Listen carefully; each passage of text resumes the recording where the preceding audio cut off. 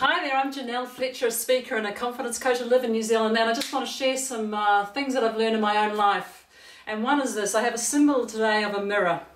And for too many years I looked at the mirror in the wrong way, and I'm just wondering what mirror you look into.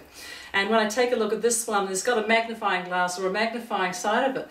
And I wonder that when you look into the mirror each day, whether you look into that and go and you see the bigness of everything, you see every scar, every blemish, every whatever you don't like.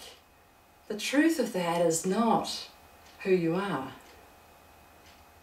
The truth of what you see there and its magnification of all those blemishes and scars is not true. For some of you, you look at the other side of the mirror and it's where it's all small. You know, and that's when you're feeling insignificant or not good enough or invisible or not even noticed. And for so many years I experienced that. I felt really insignificant, very small.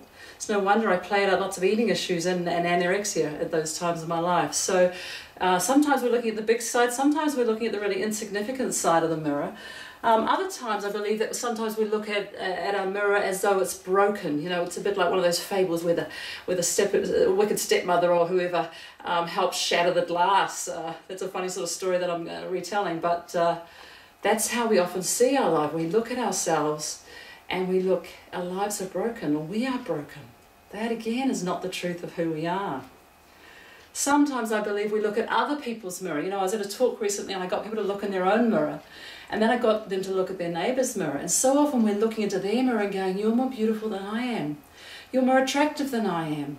You have these qualities that I don't have. We look into the comparison mirror, which again is not helpful because it's not allowing us to be who we really are and to see the beauty of who we are.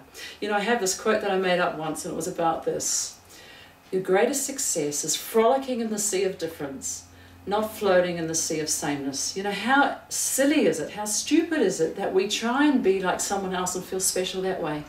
Our specialness or our uniqueness comes from just being who we are. You know, I think in life too we get told the ABCs of how to live life, or how to be beautiful, or how to look a certain way, or how to feel good a certain way.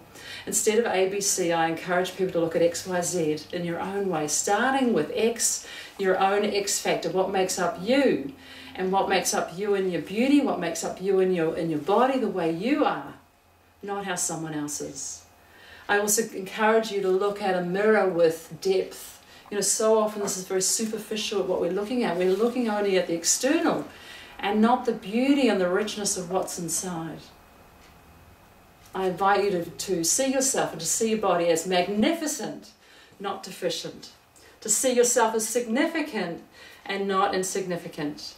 You know, the way that I helped myself through years of not liking my body, now loving it, was to also get a different perspective. So often we just look at this perspective, or we get someone else's opinion and get their perspective. The only thing that gets me through my days now, and the great thing that gets me through my days now, is instead of looking at self-perspective, I look at what I call source perspective. That is my own divinity.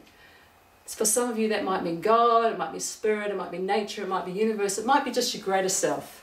But I invite you to not just look at it as yourself from a self perspective, which is sometimes a superficial or not even real perspective, but to look at source perspective about how amazing you are. Go well. If you want to check me out, www.janellefletcher.com or lovemybody.loveme.org. Be bold, be beautiful, and be enough.